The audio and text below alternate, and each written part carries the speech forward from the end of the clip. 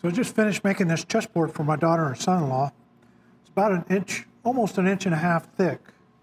Walnut maple with a padauk border and padauk splines. It's a beast, it's heavy.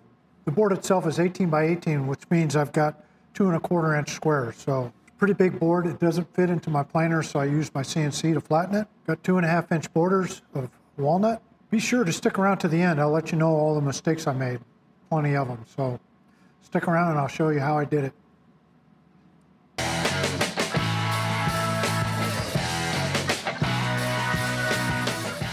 So I'm checking before I glue this up to make sure there's no problems with any of the joints. So to get to this point, I took 5/4 stock, 2 21-inch pieces of walnut and 2 of maple.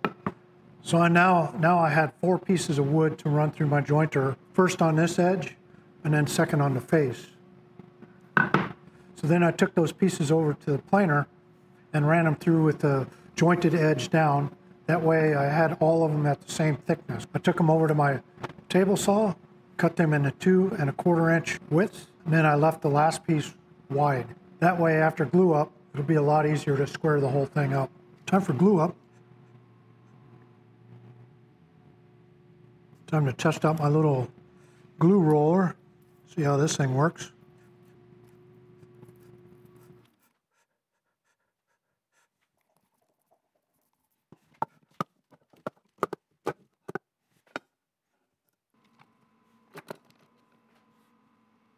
Got some hardwood coals that I use. Get those going. They're covered in packing tape.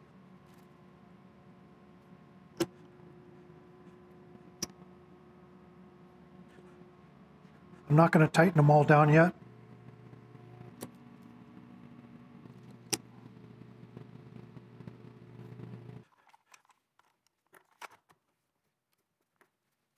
Now I'll get these cinched down.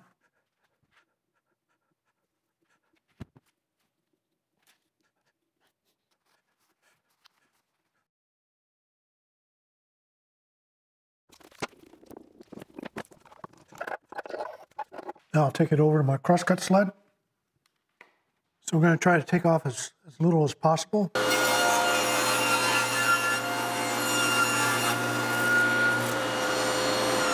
Set the stop block to 2 1/4.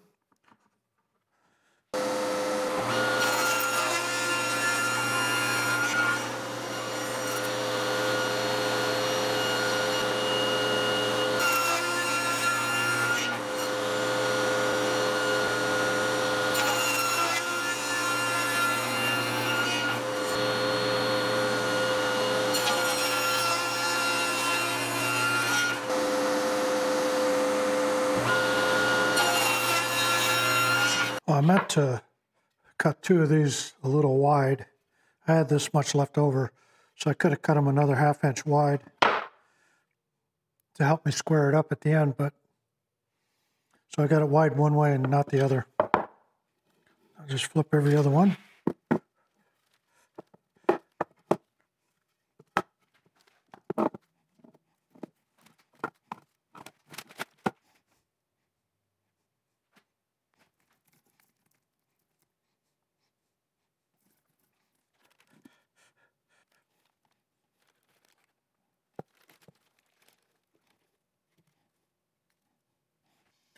So this has to be perfect. Squares lined up. Sometimes it's hard to see the lines because of the squeeze out.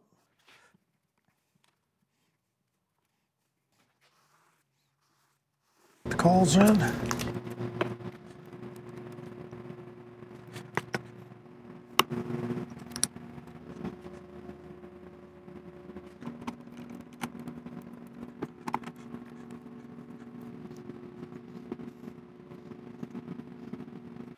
Okay, I'll come out here in the morning and have a chessboard. Okay, let's see how we did. Clean up the glue on this side.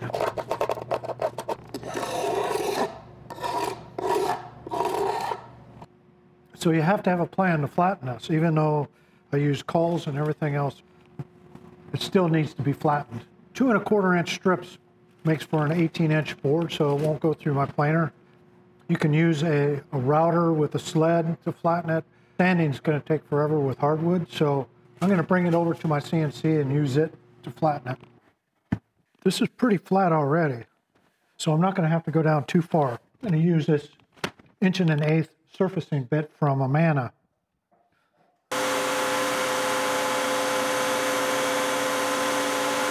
I don't use this very often, but this is a time when I need it. 2 1/4 would be right about there. That's where I need to cut, and that's really hard to see. I'll sneak up on that mark.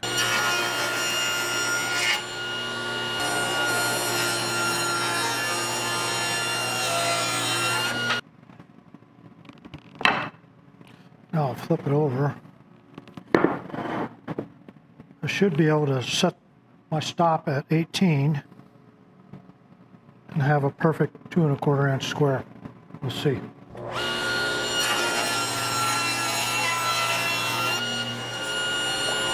So I need to get the frames going. So the way you calculate how much wood you need for a mitered cut is I have an 18-inch board. I want to put a 2 1/2 inch wide frame around it. And the way you calculate that is you double the width. So I have 2 1/2 inch width that I want for the miter, 5 inches, and you add it to the width of your piece, so 18 inches. So I need a piece that's 23 inches long. I'll go 25 inches. Well, I know I'm going to get it right.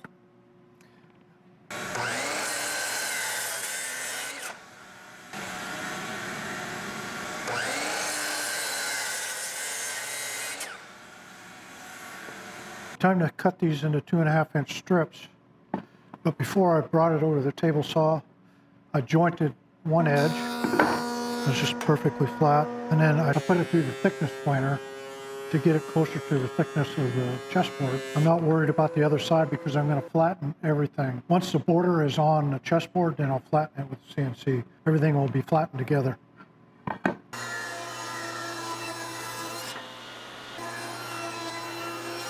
So now I have a decision to make. I'm going to have walnut borders, but I want to put the strip between the chessboard and the border. Do I do padauk or cherry? Okay, for cutting thin strips, I've marked on here 1/8, 3/16, 1/4, and 1/16 increments. So now, with this thing set, my magnet, I move my fence over and consistently hit the same mark. Is right about 3/16, so I want it just a little wider than the 1/8 that I did on my last chessboard. Go ahead and glue this onto the walnut.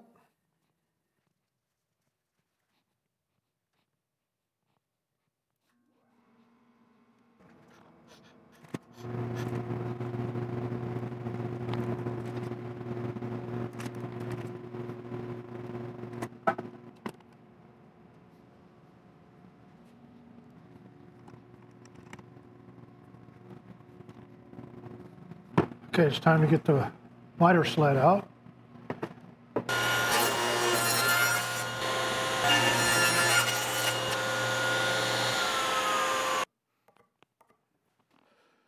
Okay, time for the second cut on this side. The beauty of this system is all you have to do is measure your chessboard, cutting board, whatever you're putting border around, and then set that measurement with this 45-degree stop block. Can't be any simpler. So this is 18 inches. Set my stop to 18.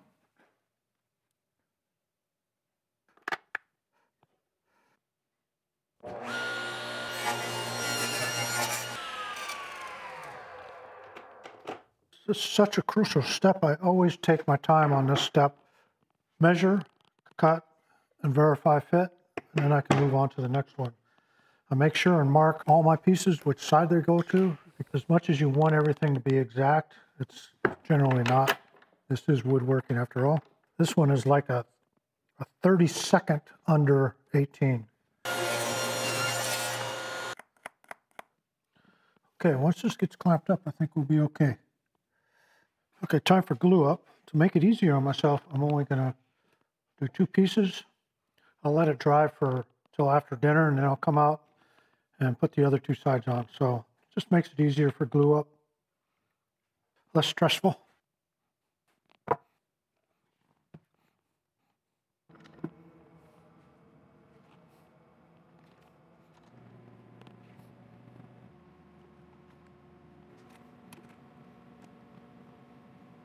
Okay, it's been about 4 hours. Go ahead and get these clamped up onto the side so I can flatten this thing tomorrow.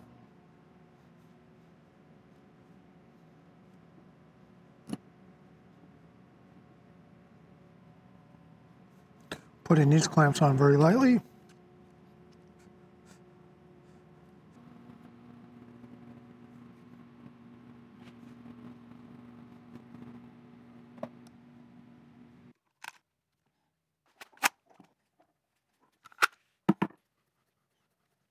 Okay, let's see what we got.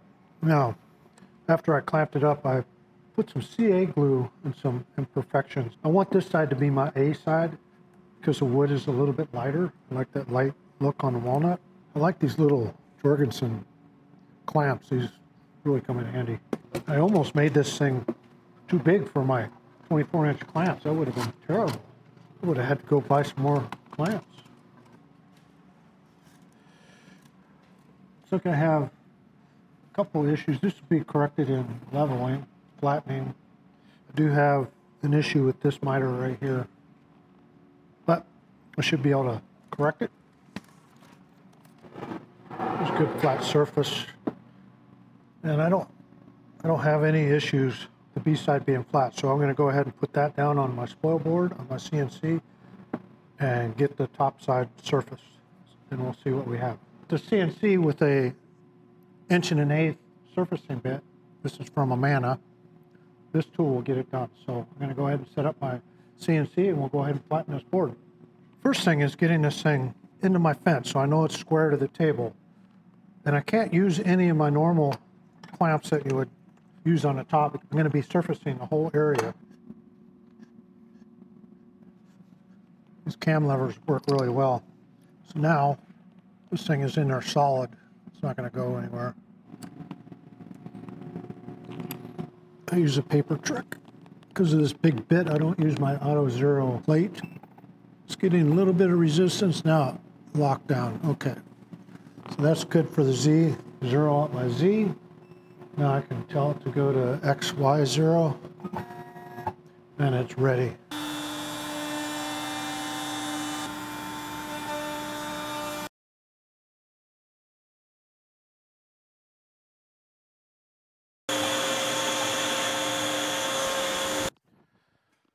So I had to take almost 1/10 of an inch off, which is a lot for surfacing.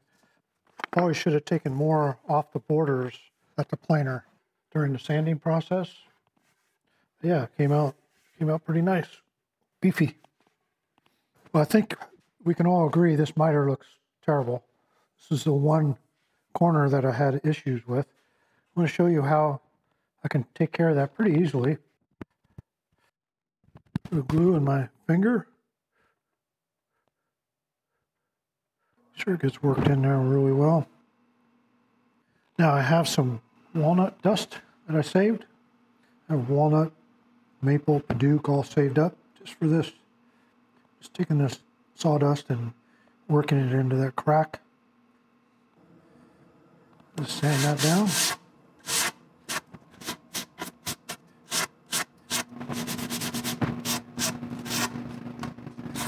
There you go. You never know it was there. So I decided on putting splines into the miters.